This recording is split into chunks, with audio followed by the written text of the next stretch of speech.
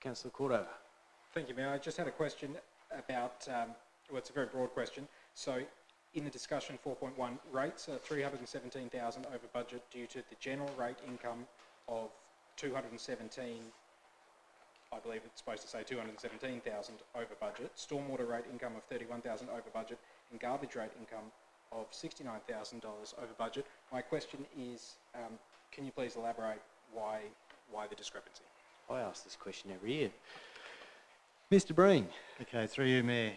Essentially, we do an analysis based at a particular point in time when we're coming up to do the budget in regards to what our number of ratepayers are, the expected rate in the dollar, number of bins and all those sort of things, and come up with a figure based on that.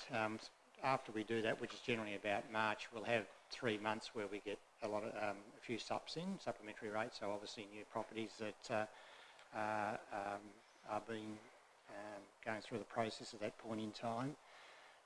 This time last financial year, the Auditor Valuer's Office were having a lot of problems with a new software package they put in place, and so we had a couple of months where we didn't get any SUPs leading up to the March period of time, and then we actually got flooded over the last 4 months of quite a considerable number of SUPs coming through. So essentially we got a lot more than we expected, and hence a lot greater income than we expected.